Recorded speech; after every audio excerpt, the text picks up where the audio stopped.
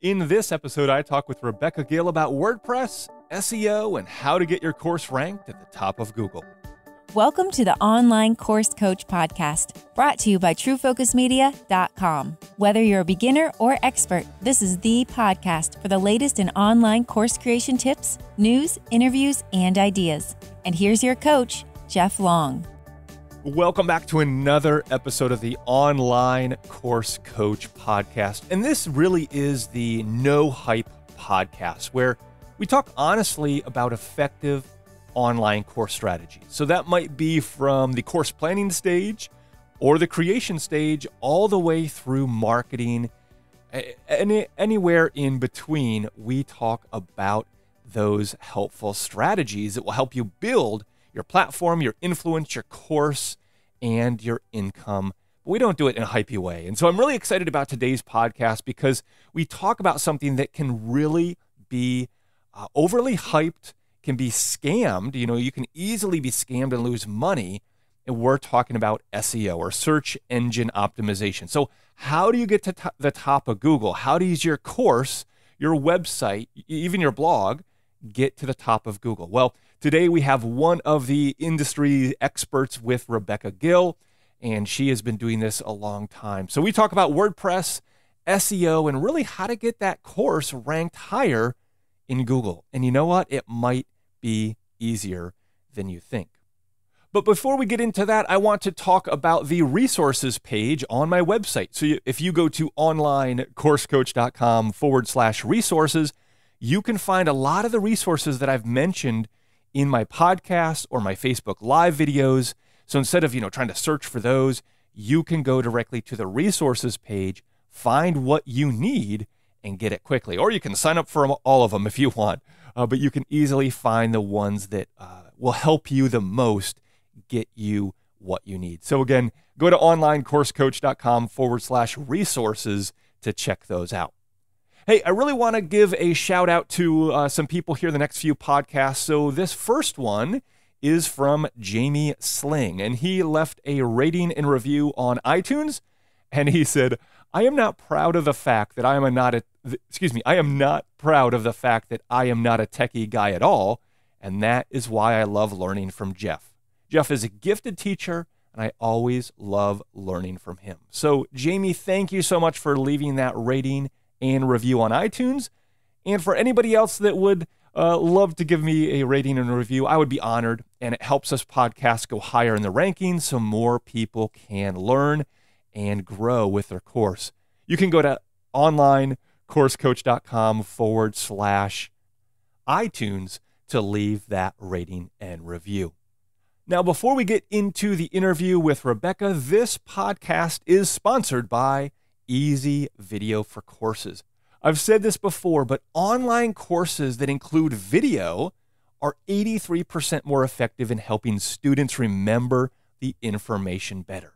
So if you're not using video, or if you're not using effective video, or if it's boring video, your courses won't be effective. We can talk about marketing and planning and doing all that stuff, but really, if you want to create raving fans and students that will promote your course, you really need effective course videos. But let's be honest, course videos are hard, right? There's complicated software. There's not knowing what equipment to buy. You don't want to waste money or spend too much money. And then do you have to be in front of the camera? Most people don't feel comfortable or confident in front of the camera, me included. And that's why I created Easy Video for Courses. I've taken all the confusion out of the process so you can make effective course videos in half the time, even if you don't like being on camera. So I tell you what equipment to consider buying, whether it's free, cheap, or expensive, what software you might want to use to edit videos, free, cheap, or expensive. Because let's face it, if you don't have a huge budget, I want to give you tools and resources for a small budget. And then we have different lessons on how to make videos with your iPhone or tablet. You don't need necessarily to buy an expensive camera. You can use your smartphone or tablet.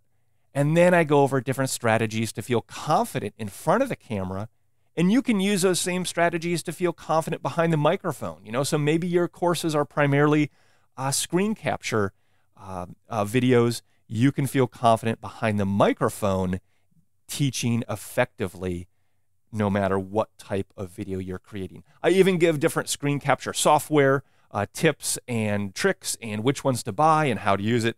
So that course is jam-packed. So go to easyvideoforcourses.com where you can learn more about the course, see if it's right for you, and buy it today. Now, today we are talking about WordPress and SEO. And so before we get into the interview, I want to define some things because Rebecca and I talk about Yoast. That's Y-O-A-S-T. Yoast SEO is a plugin, one of the best plugins you can install on your WordPress website. It's free and it's fantastic. And so we talk about Yoast. We talk about, some different hosting. We talk about WordCamps. So that's a conference where you can attend. It's very affordable. I almost want to say cheap, but it's very affordable. You can learn from the pros. I've spoken at several WordCamps. I've been on the planning committee of several as well, and I love WordCamps myself. Oh, and then also, while it's on my mind, there are some resources on the onlinecoursecoach.com/resources page that deal directly with WordPress. So if you want to learn more about WordPress, the best themes, the best plugins, the best hosting, and all that stuff for your learning management system, for your website, for your courses, go to onlinecoursecoach.com/resources, and there is a bonus guide for you. So it's called Learn the Best WordPress Themes, Plugins, Hosting, and Online Course Plugins, and you can download that guide for free, of course. All right, well, hey, let's jump into the interview, and today I'm talking with Rebecca Gil.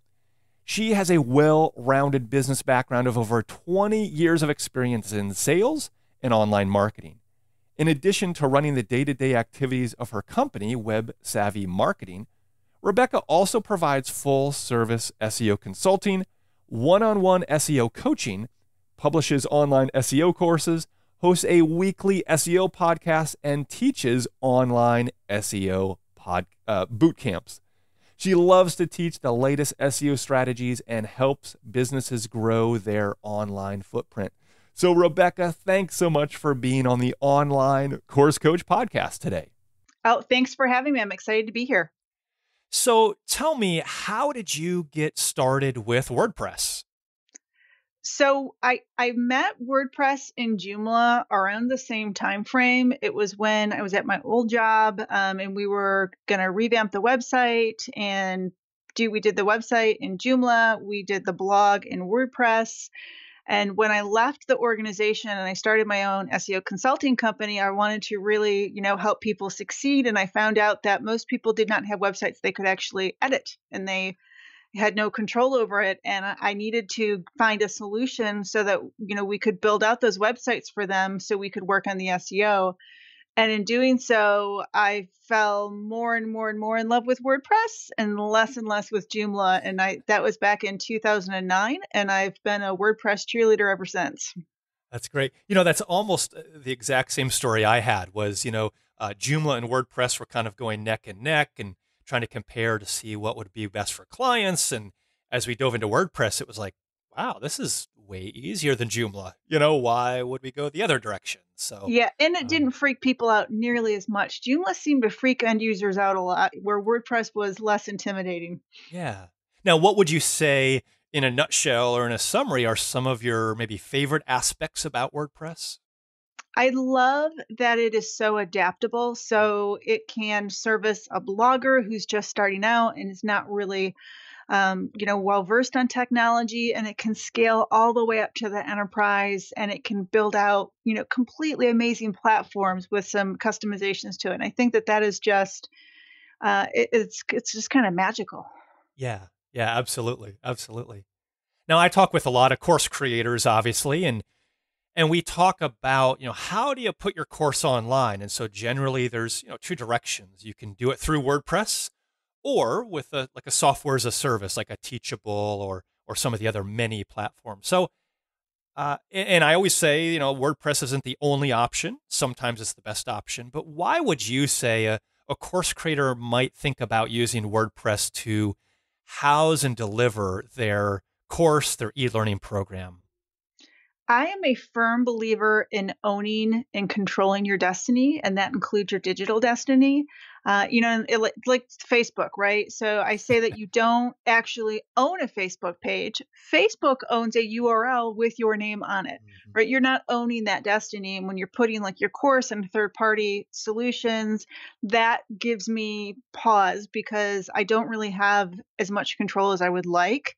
Where WordPress, I do get to control my destiny. I do have, a open source project that is managed by a community. I have wonderful plugins like LearnDash that I can add into it, and really just have all of this functionality. Yet it's still within my control, and I don't need to worry about it shutting down or hefty fees arriving that I wasn't expected, that kind of thing. And that's why I do think WordPress makes an excellent opportunity for people wanting to get into courses or have fears like that control those control issues that I do. It allows them to really get their feet wet and see if it is like if courses are a great solution for them. Yeah. Yeah, that's so good. Now, I know that your specialty is with SEO. So tell me, how did you go from maybe first getting introduced to WordPress to SEO?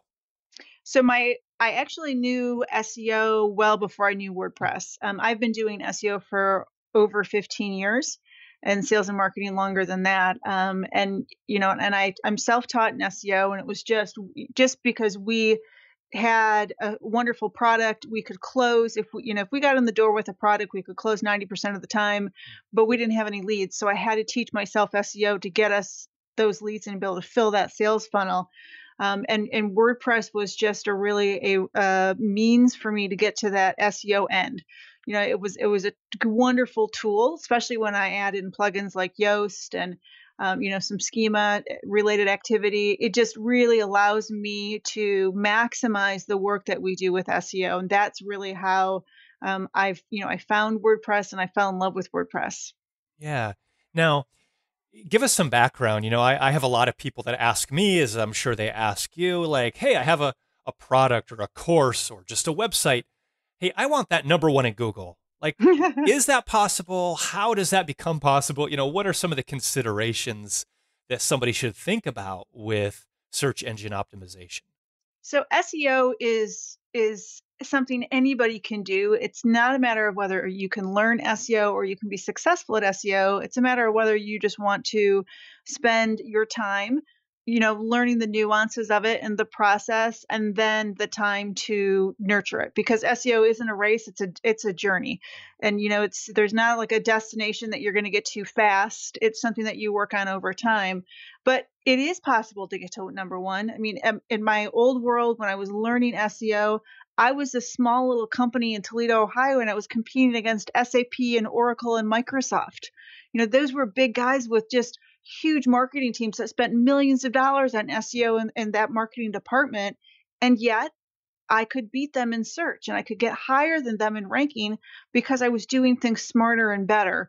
And it was a much more concise process for me. That was, again, I come back to the control issues that I controlled as opposed to this large company that was dispersed and, not like strong organization with a champion of SEO. And that's how you can easily win against those other people. And it can be fearful. People can think that they can't really excel in it, but you can. And that's why if you're listening to this podcast and you take one takeaway, it's that you can beat whoever else is sitting on page one if you do things the right way and if you do it with good intentions and if you apply yourself and put that work forward. I love it. I love it. So, what would be maybe some simple strategies or techniques that people can actually do to help boost their SEO? The first thing that I always recommend people do, and I do it for myself and for my clients, is before you even jump in with anything, come bring it back to your target market. Bring it back to who do you serve?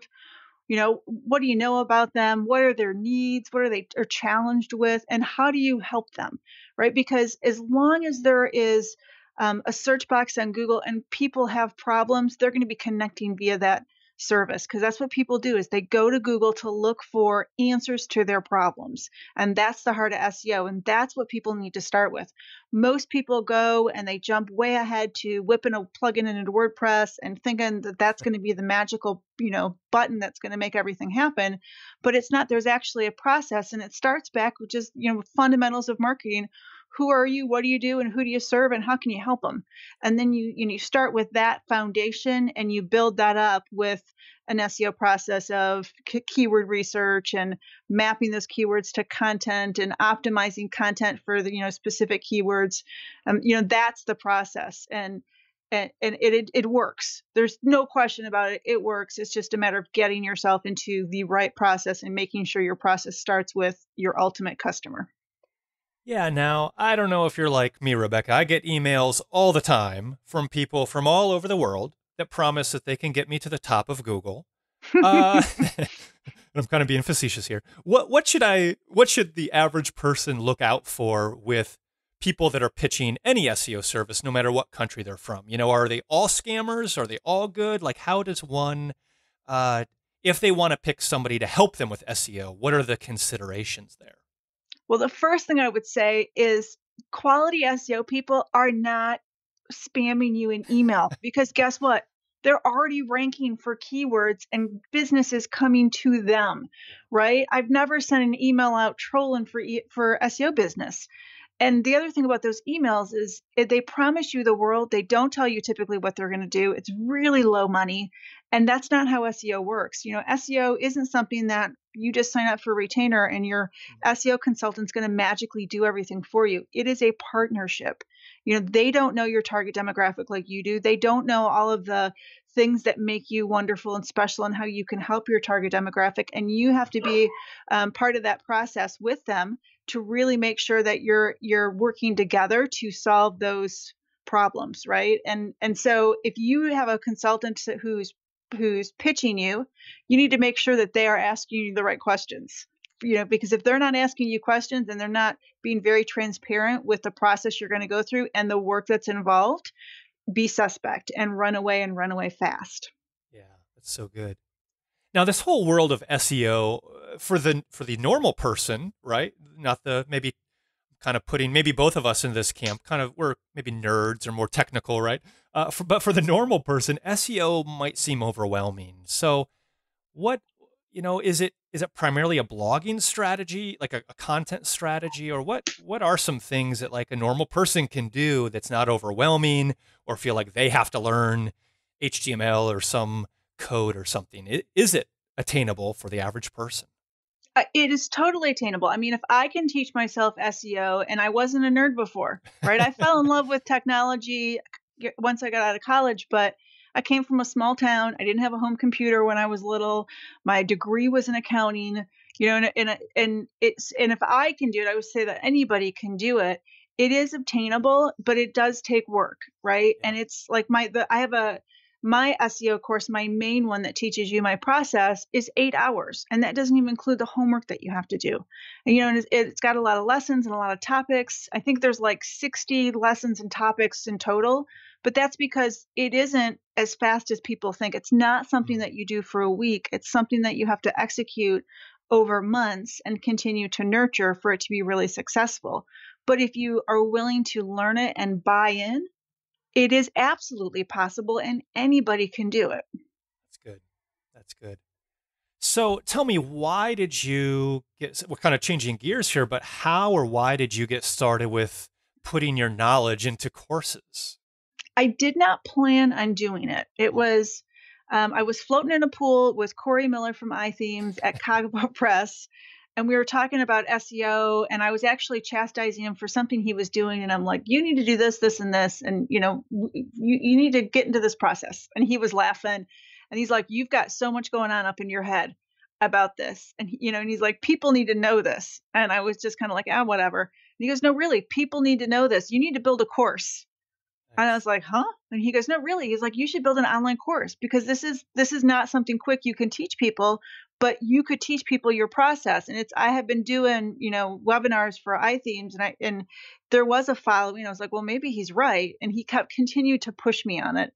And he talked me into it, which is funny that you have to have somebody else talk you into doing something good.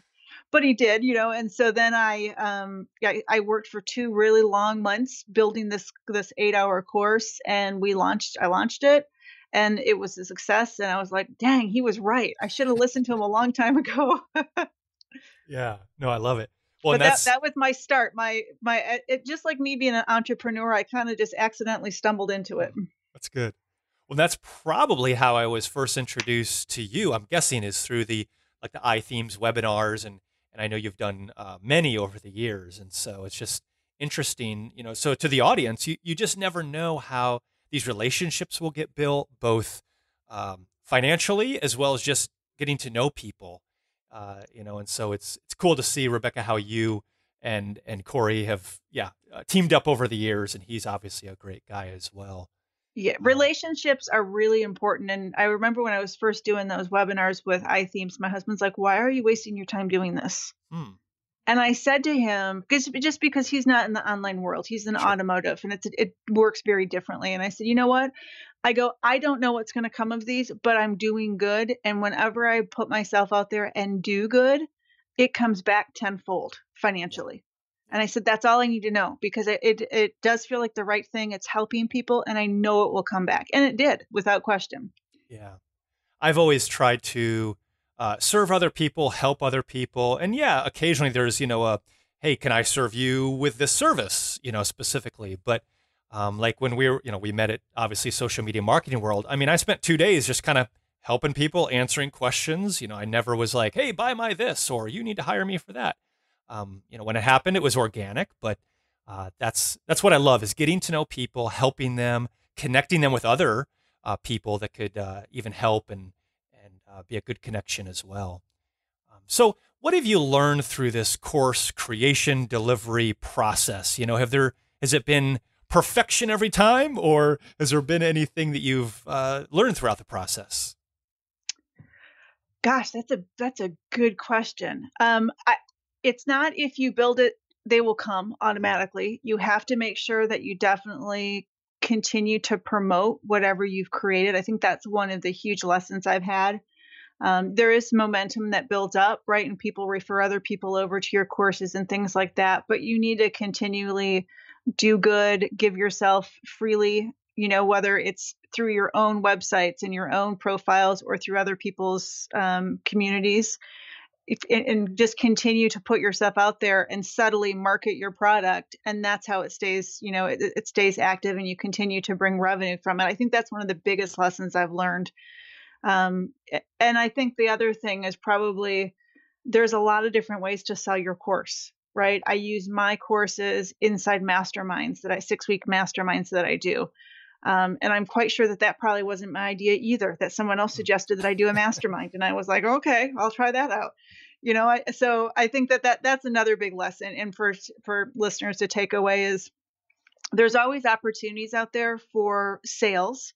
And I'm like you, I don't push sales. I just help people, and just like keeping your eyes open to those opportunities, because I think you'll be very surprised at how many present themselves and how successful that they can be.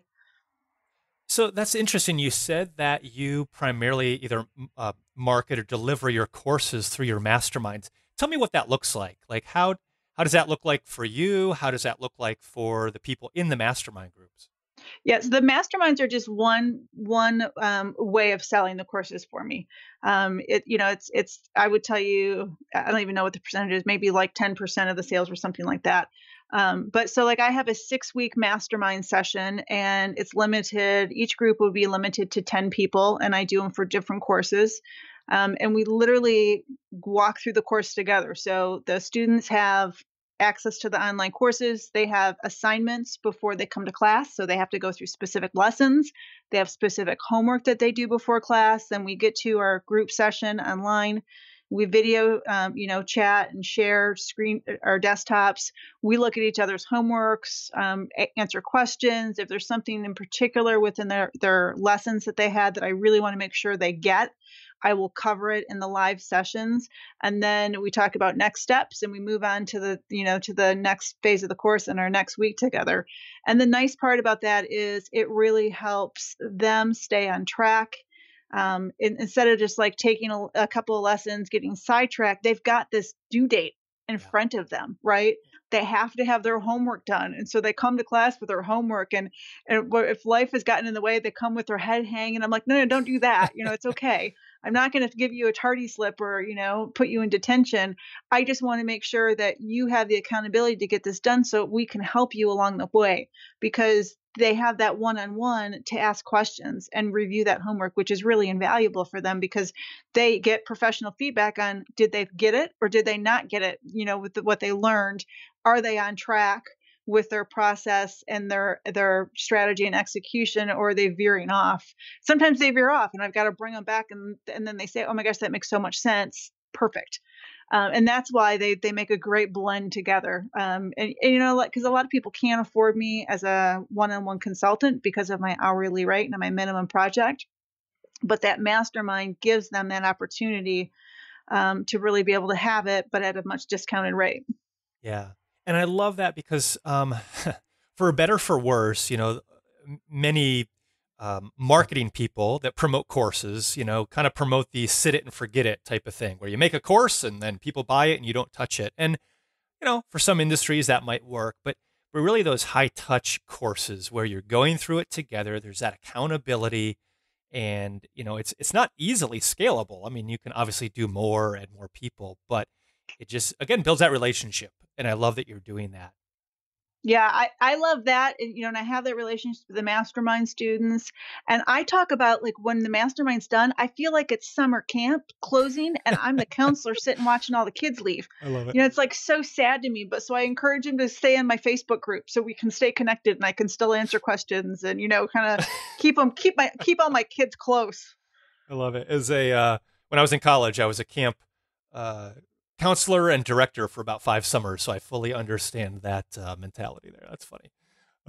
So what are some of the other best or top strategies you've used in the past to market your courses?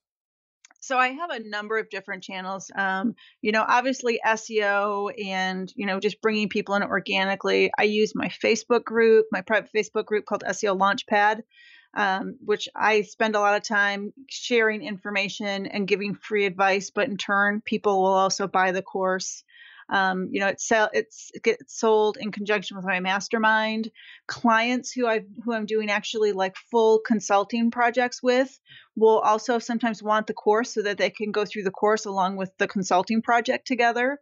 I promote it through social media and my email marketing list that I have. And then I've also had, some technology partners like hosting companies take my course and buy like a 20-seat license. And then they're using it for giveaways to their client base, but they're also promoting me as they're doing it. That's not their intent, but that's what's happening along the way. So I get a double win there because I get their course sales plus their promotion. So Yeah. I think it's like the more marketing channels you can get, where again, you're really truly helping people, the more better you are, because that is just, it makes the revenue consistent and ongoing. Because I don't believe in, you can just launch it and you're going to be driving your Ferrari around the beach because all of these sales are just going to happen while you sleep. I don't believe that. Right. Yeah. I know you're connected with different influencers like Corey Miller and, his wife and some different things. And so that maybe gives you access where some wouldn't. But, well, let me ask you this. How have you built those relationships with influencers? I've met people that, in a way, I hate to use this word, they target influencers and try to buddy up next to them. And usually people can see through that. But how have you developed some of those relationships with other influencers? I mean, you are one yourself, but yet it seems like things get easier as you are more, I don't know, an influencer yourself and partner with other influencers. Does that make sense? Yes. Yeah. So I don't target influencers. I don't ever have a list of people that I want to become friends with. That's not me. And honestly, I don't even have time to do that, to sit and put that much thought into it. I've just have tried to make myself present and be helpful, speak at WordCamps. I've helped organize WordCamps. I freely will give webinars to other people's communities if they want. So and it's educational webinars. It's not me pitching a product. It's me actually providing very detailed information for people, for free to educate their market. And, that kind of thing breeds other influencers wanting to connect and interact with you. And once you validate that, yes, the person that you project online or at a conference is truly who you are, and you do really, your core does want to help other people, then those relationships just seem to naturally form. Yeah. And I think that that's the best way, because it's organic and it's real, it's Yeah. authentic.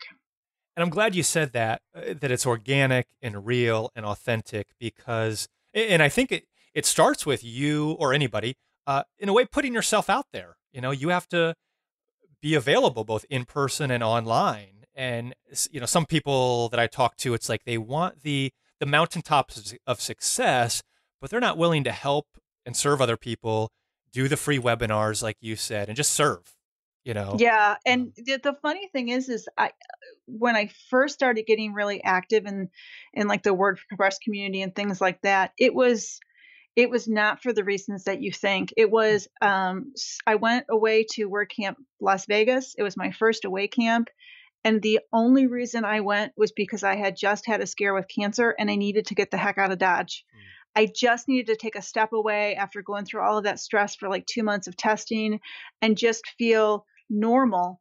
And so I went, and like it was Chris Lum was like, "You should come to WordCamp Las Vegas. There's a bunch of us going." And I didn't even really know him yet. And I was mm, like, "Well, maybe I'll come." And I went, and that's where I met Carrie Dills, who's like a super close friend of mine. And I just met a bunch of other people.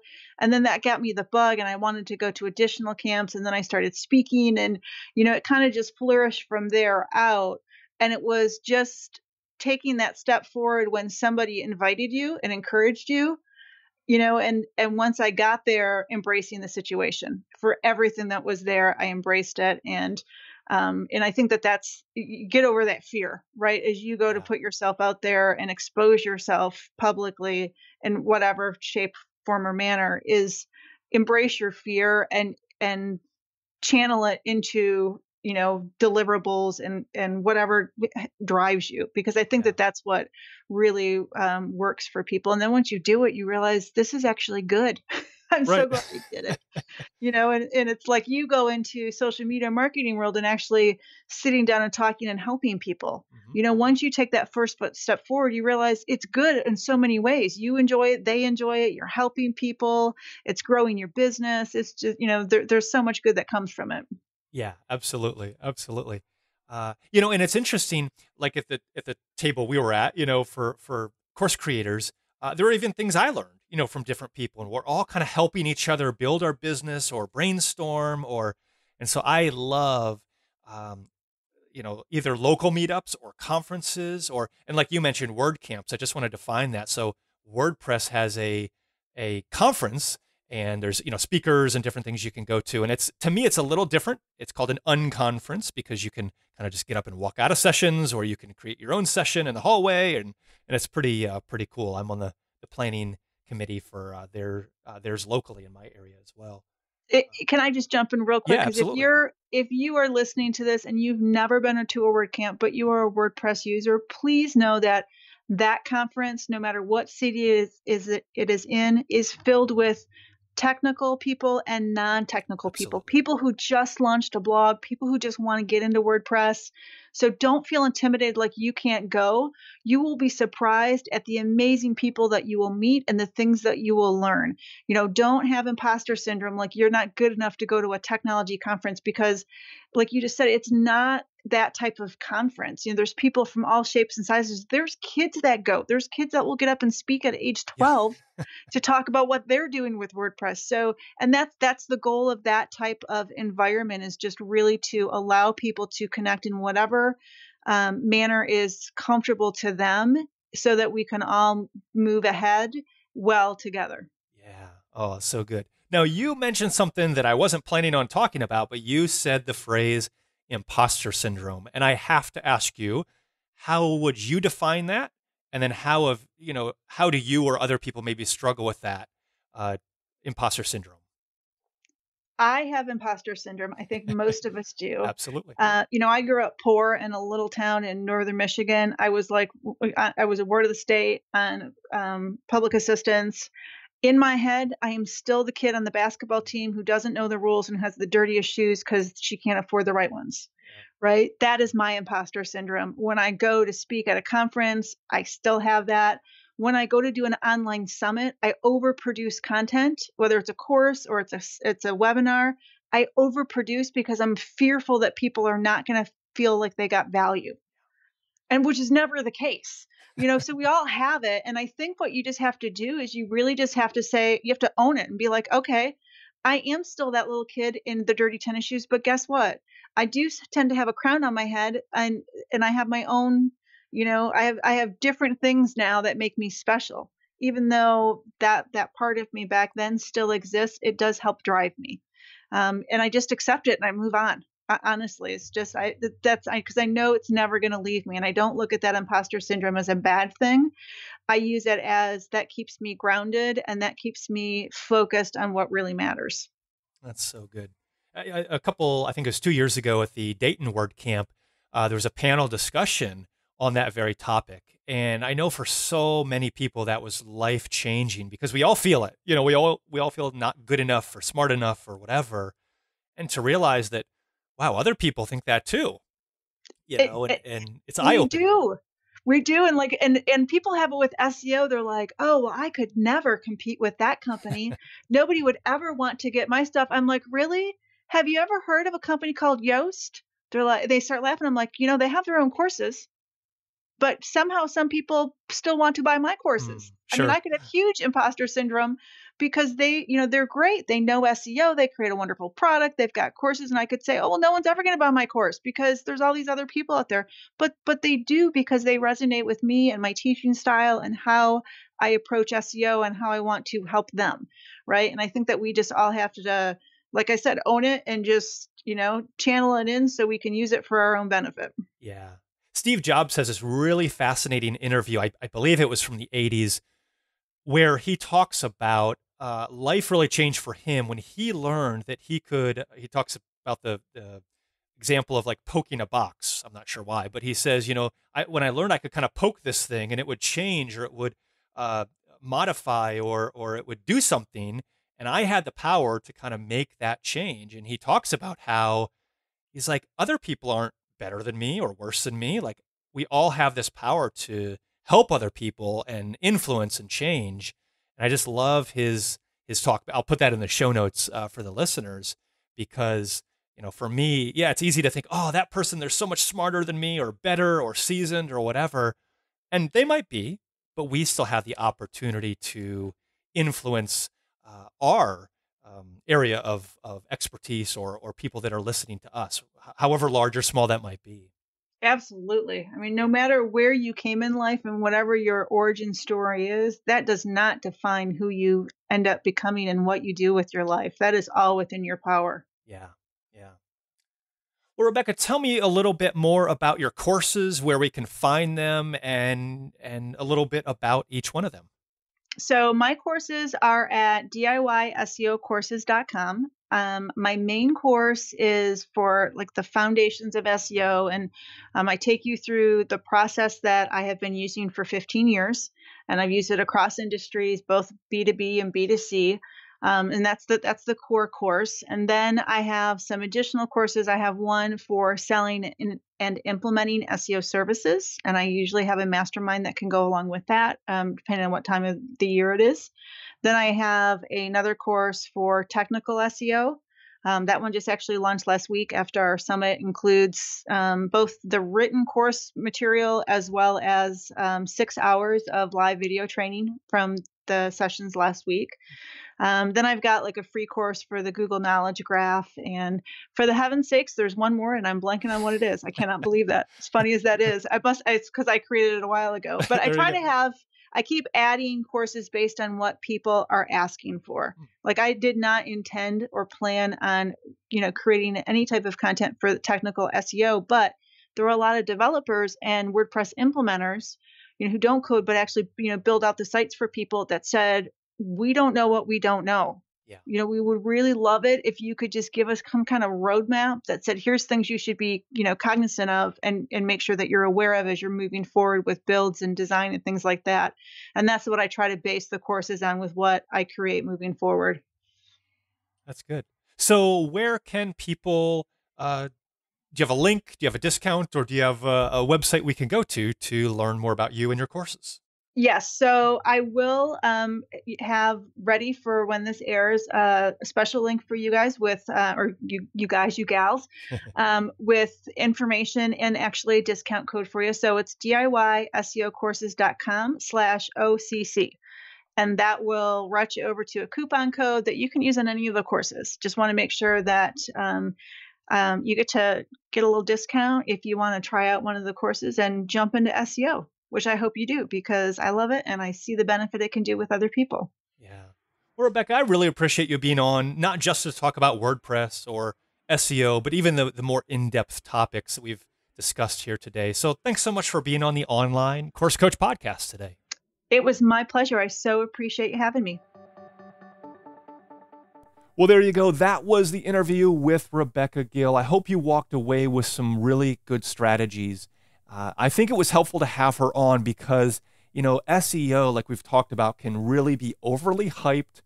You can lose money if you pay the wrong company or whatever. And so she gave some really good tips and strategies. So please implement those. Don't just listen to this podcast and think, oh, okay, what's my next podcast? But make sure to implement those strategies as you're doing a content marketing strategy, or you're adding content or blogs or whatever to your website.